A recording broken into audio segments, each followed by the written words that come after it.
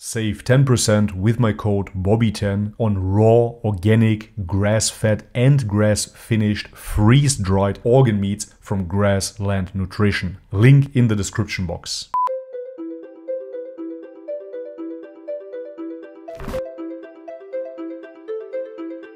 Alright guys, welcome back to the channel. If you're new, my name is Bobby. Guys, finally we're gonna continue with the Prophet series. Today, episode 3, Idris. So coming from an Orthodox Christian background, I never heard of the Prophet Idris. I'm very curious to find out. Guys, please do me the favor, if you enjoy those videos, leave it a thumbs up, and if you haven't subscribed already, guys, please do so. With no further ado, let's have a look. And make mention in the book of the Prophet Idris. We raised him to a very high level.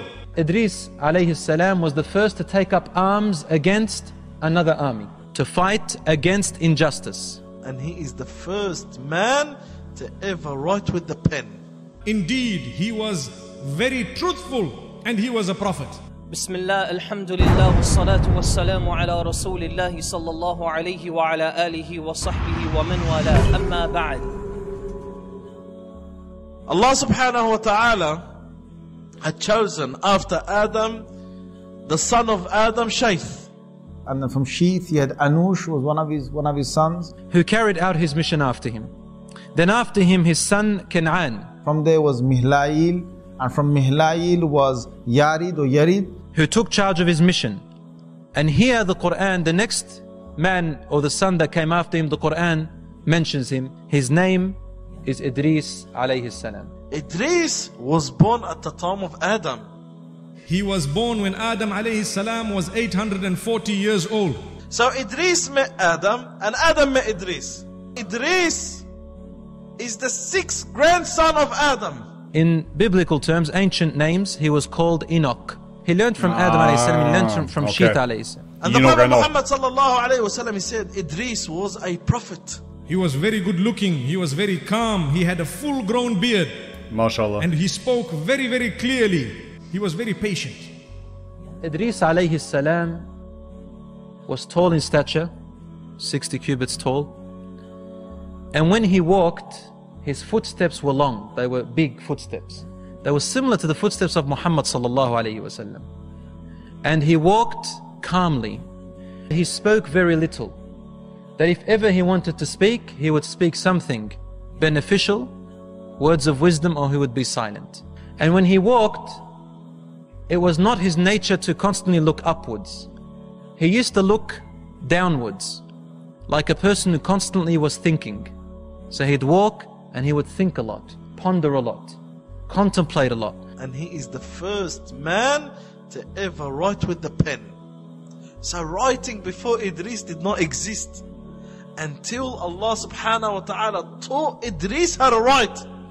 And Idris alayhi salam is the one that taught people how to write. Aussies always shout, man. He came as a prophet not to stop people from shirk or to call them to the correct information, but rather to help stop and call people away from acts of corruption which they knew were corruption, away from their desires, as we know, such as zina and the act of killing. The people of that time were all upon Tawheed. But they were committing many sins and ignorance was spreading among them. He strove so hard and he spread the message and reminded people so much to bring them back to the straight path. When he saw the corruption spreading, especially among the people of Qabil, and that corruption is spreading even within the people of Idris, so Idris alayhi salam declared war against the corruption. The first prophet and messenger to call for jihad, fighting in the path of Allah, was Idris alayhi salam. And he prepared an army of horsemen and people walking, fighting against the people of Qabil and the corruption of the people of Qabil. And Allah subhanahu wa ta'ala gave victory to Idris alayhi salam. Allah says, and mention in the book, in the Quran, Idris. He was a truthful prophet. And we raised him high in the heaven. What is meant when Allah subhanahu wa ta'ala says, and we raised him high in the heavens? Abdullah ibn Abbas once asked Ubay ibn Ka'ab radiallahu ta'ala anhuma about this verse, and we elevated him a high position. He asked him, what's this about Idris? So Ubay bin Ka'b said that Allah subhanahu wa ta'ala revealed to Idris one day that every day your deeds are equivalent to the good deeds of everybody else on the face of the earth. Over his own deeds, over his own rewards, over the good deeds of Idris, Allah subhanahu wa ta'ala will also give him the rewards of all the people living at the time of Idris. With simple calculation, Sayyidina Idris said, if that is the case, then if I ask Allah subhanahu wa ta'ala to give me a longer life, I would be able to accumulate more good deeds. So he had a friend from the angels, and he spoke to this friend. Why don't we speak to the angel of death? Let's see what he has to say. To say, look, just try and see if you can seek permission to prolong a little bit. So the angel says, look, that is a matter that is decreed by Allah subhanahu wa ta'ala. However, there's no harm in trying. Come, you ride on my wing and let's go. So Idris alayhi salam went on the back of this angel and flew with him all the way to the heavens. He crossed the first heaven, he crossed the second heaven, he crossed the third heaven. When he got to the fourth heaven, they met the angel of death, who was descending down to the earth. So this angel told the angel of death that Idris is asking that if you could make him live longer. So this angel of death said, where's Idris? Then this angel said, he is with me, he is also on the fourth heaven. Then Malakul Maut said, Subhanallah. So the angel told him, what's amazing? He said that Allah subhanahu wa ta'ala ordered me to take the soul of Idris in the fourth heaven. And I wondered how I'm going to do this. Subhanallah. He brought him there. Idris came with one intention. Angel of death came with another. And Allah subhanahu wa ta'ala only happened what He wills.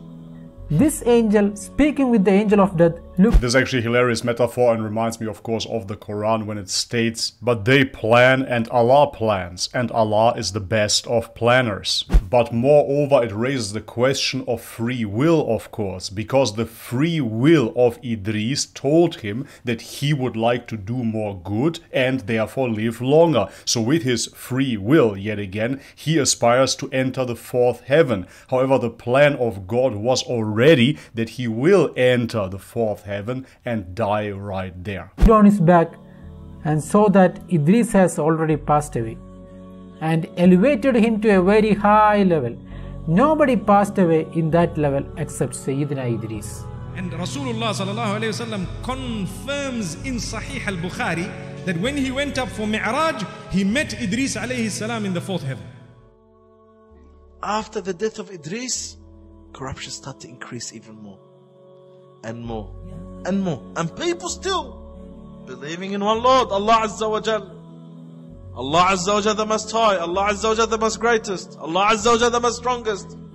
So after the death of Adam all the way up to 1,000 years, 10 centuries, as the Prophet Muhammad sallallahu alaihi wasallam said, people just worshipping one Lord, believing in one Lord. They believe in the oneness of Allah subhanahu wa ta'ala. And then after that 1,000... They believed in one God, but they didn't believe in anything that came with it. This is why they fell into corruption. And this is what we see nowadays as well. Many people declare that they do believe in God, but do all kinds of immorality. All it takes is going to Instagram, and when you see a woman claiming that God comes first in her bio, you already know that she declared that only by typing on her phone. However, her actions speak against her. That's when changes start to take place. It became a big gap between Idris and the next prophet and messenger being sent.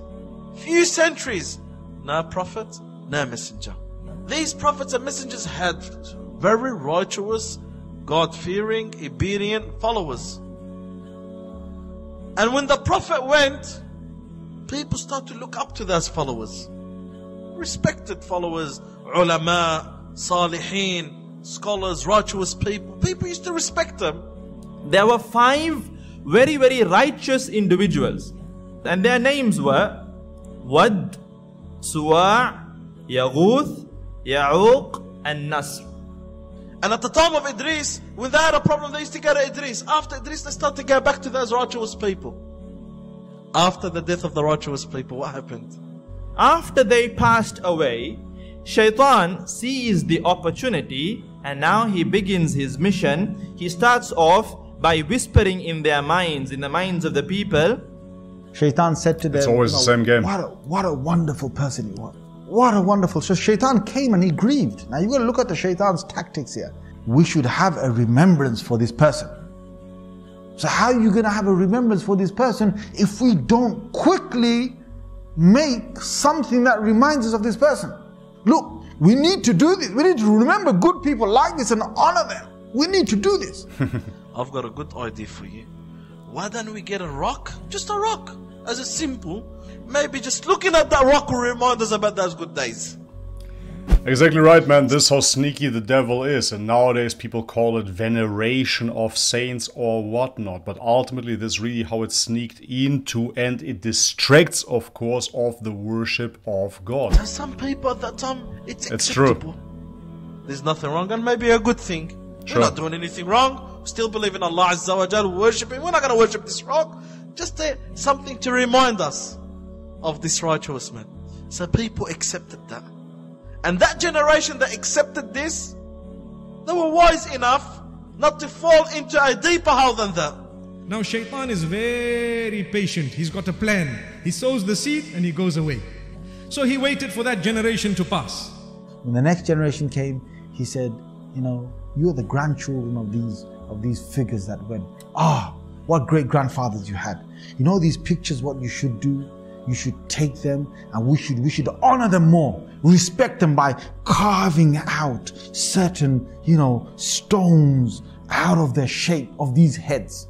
So they start to design and make out of the dust and mud and make out of rocks figures of human beings. When that generation passed and people forgot why exactly they had made those statues, he went to the next generation and said, your forefathers, you don't know what they used to do. They used to worship these idols. These are statues. This is what brought them goodness. This rock is a simple... It's a slippery slope, man. It's a very good explanation. I never heard about it this particular way, and it makes sense, absolutely. Because you have the generations that then don't understand what those objects are anymore. Nowadays, for example, we are wondering who built the pyramids, who built Göbekli Tepe, etc., etc. We have no idea who the people were that built those structures. But moreover, even if we look into ancient Egypt, we will find that the Egyptians apparently just inherited those pyramids. They didn't build them themselves than the last great Egyptian civilization. So this explanation here makes all the sense in the world, of course. Those people forget why those things are built. Even nowadays, when you look around, man, most people, they do not know why they celebrate certain holidays. They do not understand where Santa Claus came from either. And this rock is a symbol of Suwa'. That's amazing. And this rock is a symbol of Yaghuth. He said, whenever they saw these idols, they worshipped the idols, so they became good people and goodness came in their direction. So after the second generation, third generation, people start to worship these rocks and believe that these rocks will get them closer to Allah.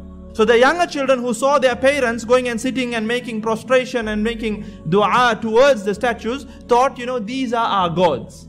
These are our gods, and they started to finally worship. It's a steady decline. They completely forgot about Allah subhanahu wa ta'ala and they started to worship these 5 idols. And that's how the shirk started to spread, and the shirk took over the world. Now this was the point when Allah subhanahu wa ta'ala sent down the first Rasul, Nuh alayhi salatu wasalam. وصلى الله وسلم وبارك على نبينا محمد سبحان الله بحمده سبحانك اللهم وبحمدك نشهد أن لا إله إلا أنت نستغفرك ونتوب إليك.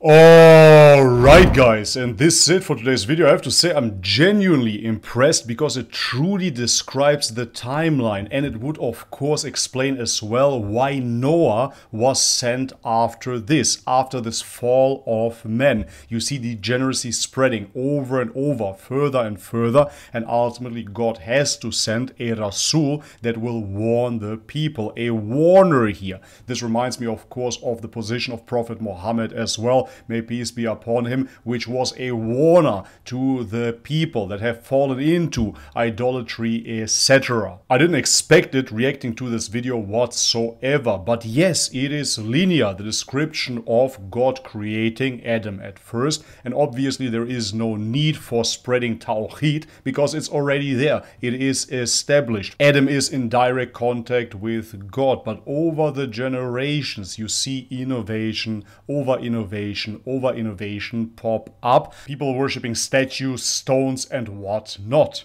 And this identification of the problem, this problem-solving attitude, you can only find in Islam. Yet again, this is truly the most impressive aspect of Islam to me personally. When I talk to people, people ask me, what's new about Islam? If I compare it to the Bible, for example, the Bible is so much bigger than the Quran. Is there really something new in Islam? I, of course, understand that position because I came from the same ignorance. However, when you once realize what the Tawheed truly is, you of course understand the value of that message. No, it's nothing new, of course. It was there from day one. This is the message of Islam, to return to the worship of one God and to get away from all the innovation, to get away from all the inventions and all the other worship that is redirecting your attention towards something else and not towards God. What is more valuable than understanding that God is on top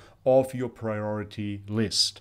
Alright guys, but this is it for today's video. If you enjoyed it, leave it a thumbs up. If you haven't subscribed already, guys, please do so. And if you want to support this channel via Patreon, for example, all the links are in the description box below. Thank you so much for your ongoing support, guys. As always, may God bless you all. Much love and peace.